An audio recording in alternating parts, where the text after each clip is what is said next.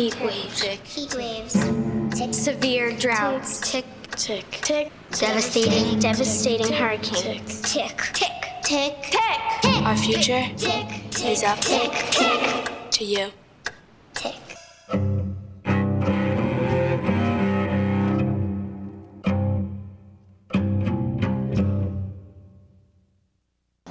What is the biggest environmental problem facing humanity?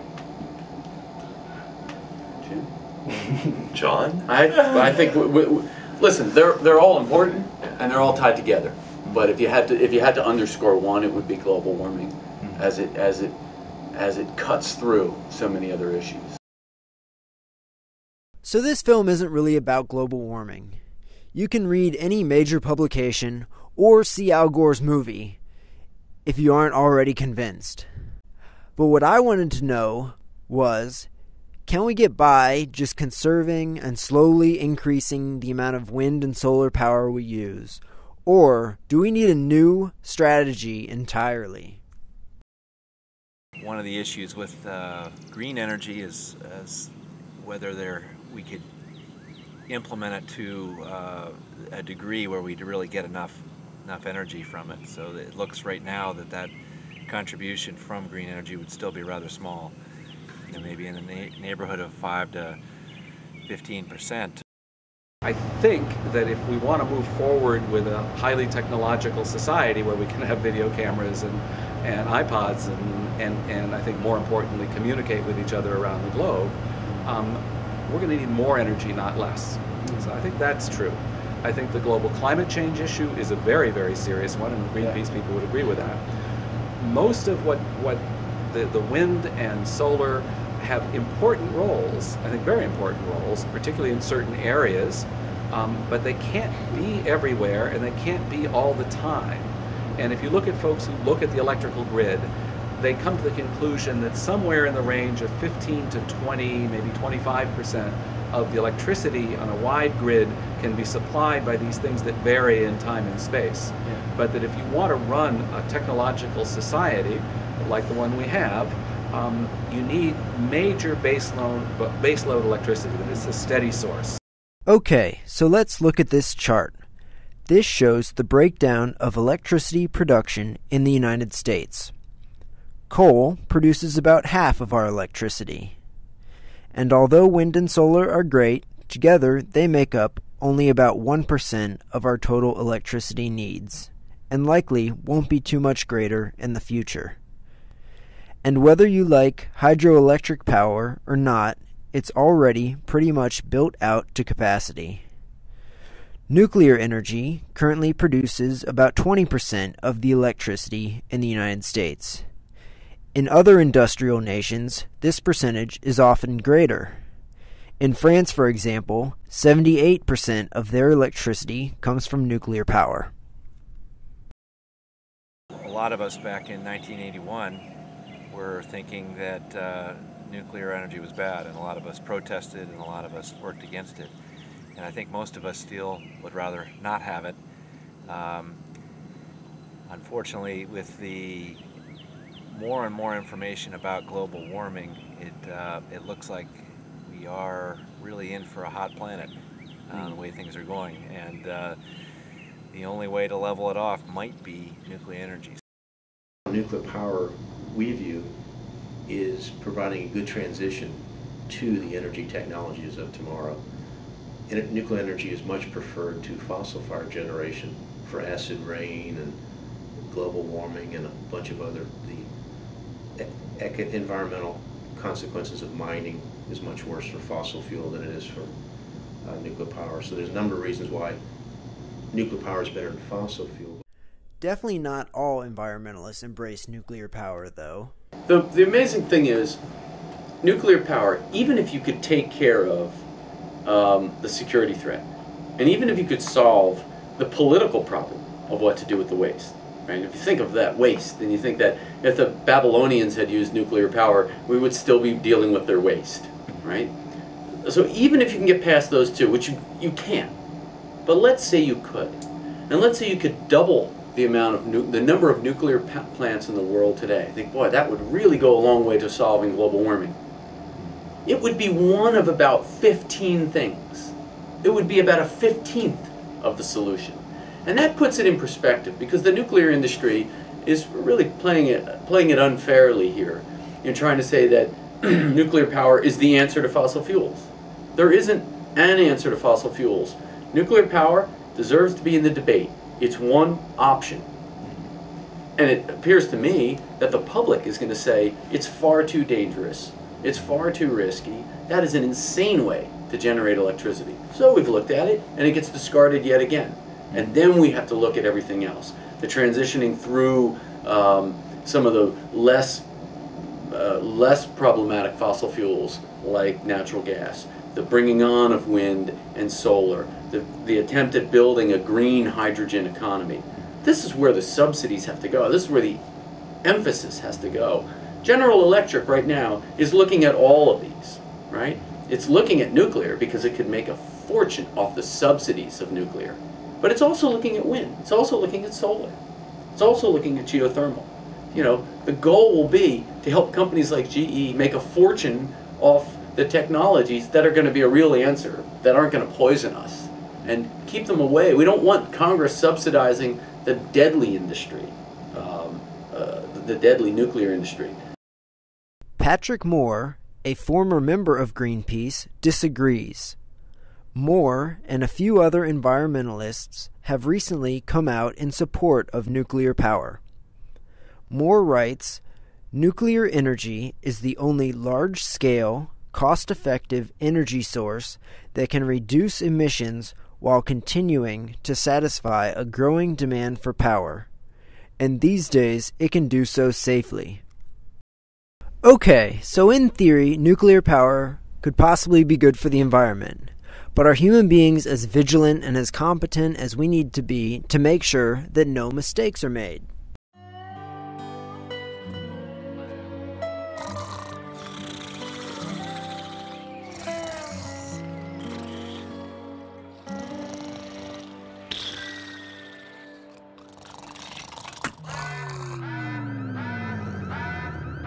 Core meltdown in 10 seconds. 9, 8. Meltdown averted. Good boy.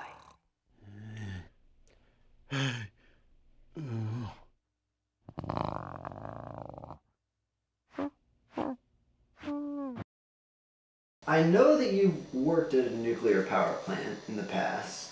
And when you worked back then, did you consider it safe? Well, actually, I worked in nuclear research, and so there was a 200 megawatt nuclear reactor that I was intimately involved with, but it wasn't for the purposes of power. Actually, it was a research reactor. But nonetheless, it's the same device, same kind of machine, and yeah, I felt absolutely safe because the safeguards that were put in place were solid, and beyond that, the whole thing was extremely well shielded. Now, do you consider power plants today safe?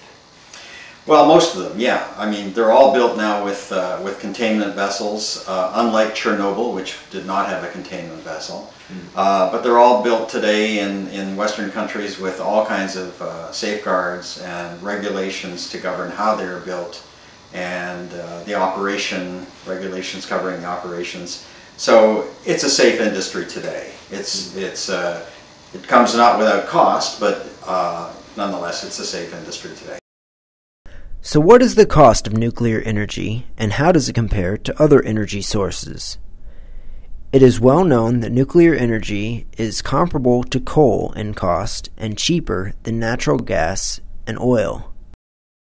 Another important question to ask is, how long will our uranium supplies last us? A study conducted by the United Nations International Atomic Energy Agency found that the Earth's crust contained at least 35 million tons of uranium available for exploitation. This is enough to last more than 630 years at today's level of nuclear energy production. If we were to increase nuclear energy production, though, this number would be considerably less. Another benefit of uranium fuel is that it is found in more politically stable nations like Australia, South Africa, and Canada. So regardless of what you think about nuclear power, it's good to know some history. Back in the 1950s, Walt Disney made a famous TV episode of Tomorrowland called Our Friend the Atom. This helps to explain nuclear energy basics. 92, uranium, the famous radioactive element.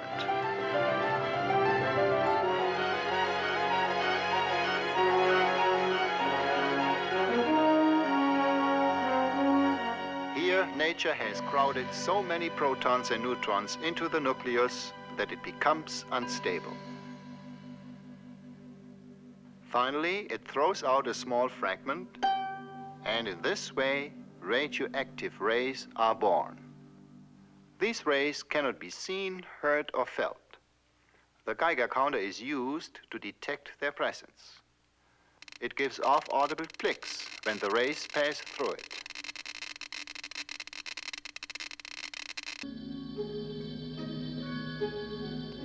The neutron is an ideal bullet. Since it is neutral, it isn't deflected by the electrical charge of the atoms and flies through them in a straight course. Finally, it struck a nucleus. The uranium nucleus split in two. Atomic fission had been accomplished. But this wasn't all that happened. 2 neutrons were released from the split nucleus. One bullet was used to split the atom, and 2 new ones were created in the process. Now we have 2 neutrons to split 2 atoms. This implied a fabulous prospect, a nuclear chain reaction in uranium. Let's go back to our mousetrap atoms. We can create a chain reaction with them. We'll use our 2 ping pong balls for neutrons. They will be released when the atom splits. Now all these mousetraps are the atoms that will be in the game. They are set, loaded, and ready to go. To start the chain reaction, all we need is 1 neutron. It has to trigger just 1 trap. The ping pong balls that are released will set off 2 other traps. And then we'll have 4 balls flying to trigger more traps. I think you can see what is going to happen. Watch.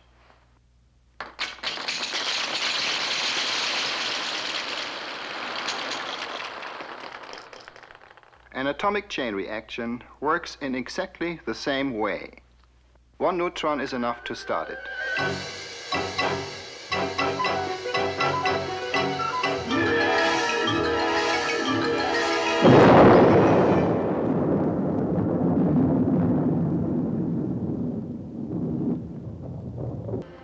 We all wondered if atomic energy had better remained a secret forever.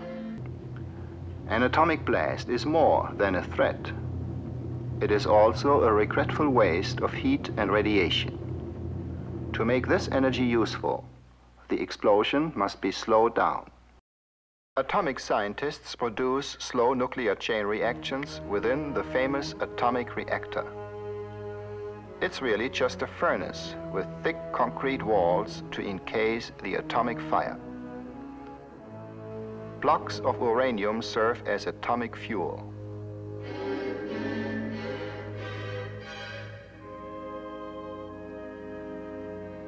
To slow down the chain reaction, control rods that absorb neutrons are inserted in the blocks. These rods act like a damper in the furnace and catch some of the flying neutrons and take them out of play. This allows fewer atoms to split and keeps the reactor burning almost endlessly at an even temperature. With the chain reaction thus under control, the mighty atom can be put to use. The heat is picked up by a liquid that is piped through the hot core of the reactor. The heated liquid is then run through a boiler where it produces an almost endless stream of hot steam. Steam for power. here we are, burning up our coal and oil only to produce power. But now we have a new source of power. Clean, silent, plentiful. Coal and oil can now be saved for better things. We can use them for making plastics, dyes, textiles, and drugs. The Disney program wasn't completely accurate. Today, instead of uranium blocks, nuclear reactors use uranium fuel pellets. Just one of these 1/2-inch pellets can produce the same amount of electricity as 1 ton of coal or 3 barrels of oil. The pellets are placed into long tubes that make up the fuel assembly. There are 100 to 200 of these fuel assemblies in the reactor core. Every 1 to 2 years, the reactor has to shut down to replace these fuel assemblies. Okay, now what about that uranium rock? Isn't the radiation from that something that we need to worry about? If you live near a nuclear power plant, do you get radiation? And what are the types of things that you get radiation from? Well, this is perhaps one of the worst understood aspects of nuclear power, and this is one that, say, most scientists recognize is just bad information to the population, or maybe not bad information, but people don't understand risk.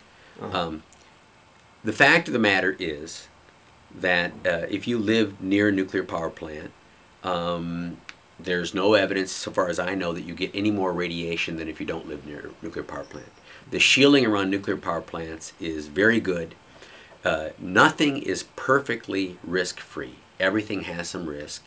And so it doesn't make sense to shield anything so that there's zero radiation that comes out. You instead shield it so that there's no more radiation that comes out that you can detect. Because there's always a radiation bombarding us. We get radiation from outer space, you know, and our atmosphere shields us from a lot of it. But the higher you go in the atmosphere, actually less shielding, and you get more radiation. When you get a dental X-ray, you get radiation. There are, in the soil, if you have a sensitive detector, you can go out and detect radiation in the soil. Of course, there's radon gas in the soil, but there's remnants of uranium in the soil. And there are other kinds of things. And so, you know, there is radiation all around us. We're constantly being bombarded with it. The Davis-Besse power plant had a chart with a breakdown of the average radiation that a person is exposed to each year. More than half of the radiation you receive is from radon from the ground. Medical X-rays also contribute a little. If you look at the bottom of the chart, you'll see that coal plants actually release more radiation than nuclear plants.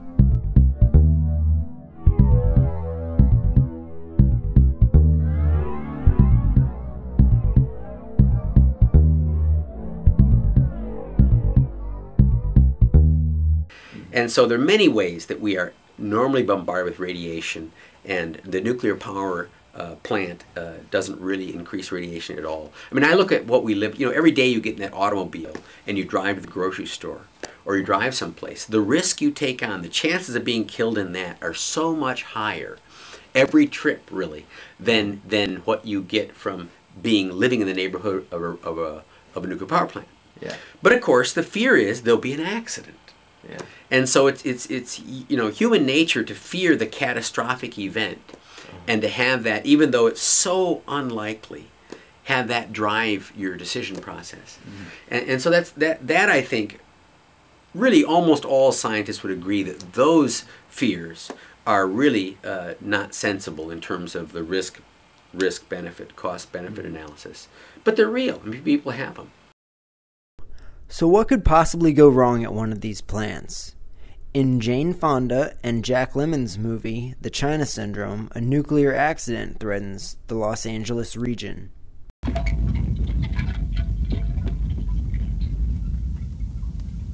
What was that?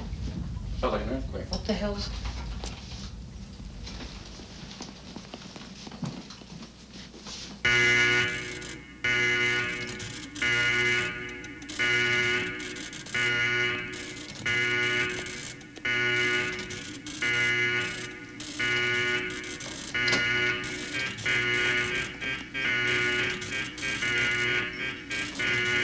What do we got, turbine trip?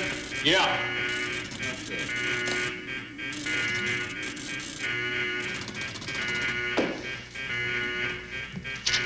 Generator trip, full load rejection, turbine trip. Reactor scram. Okay, we're off the line. Disconnected from the grid. Ted, stabilize the reactor. Right.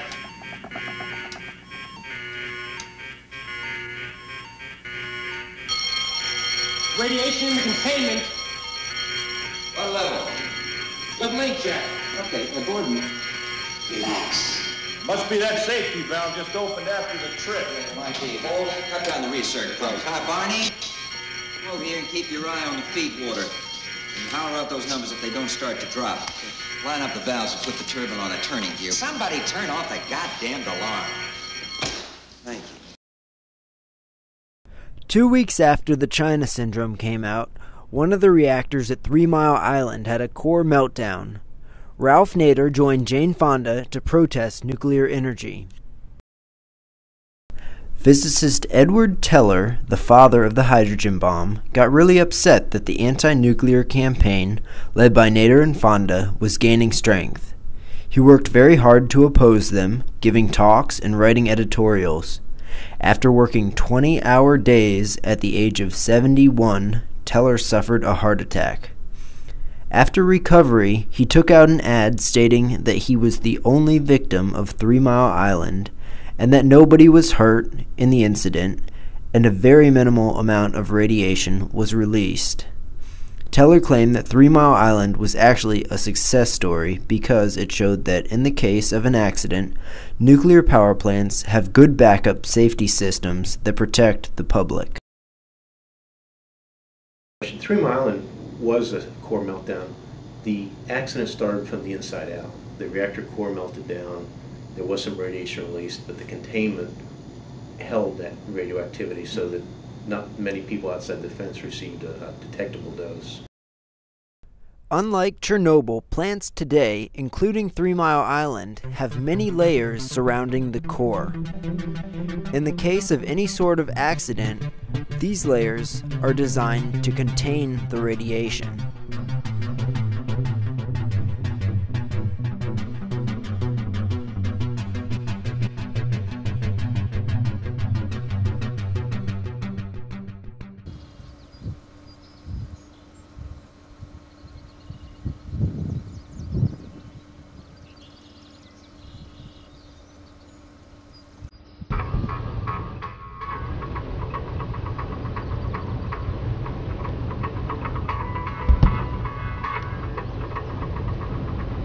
More recently, the Davis-Besse nuclear power plant in Ohio had a close call.